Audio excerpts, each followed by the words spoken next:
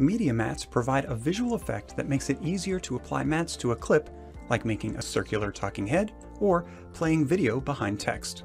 If you're familiar with track mats in Camtasia 2020, you can think of these as track mats version 2.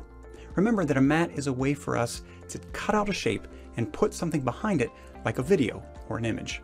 Mats work by using exactly 2 tracks. You have the shape track above and the video or image immediately below. Start with your media on the lower track, then select the shape or text and put it on the track immediately above your media. Change the shape's duration so it lasts as long as you want the effect to last. To apply the media mat effect, click the visual tool on the left and drag the media mat effect to whatever is on the higher track. Notice there are settings in the Properties panel that we can use to customize the mat. We can invert the mat or choose a luminosity option, which uses the lightness of a shape to show through to the track below. Intensity lets us change the amount of the effect.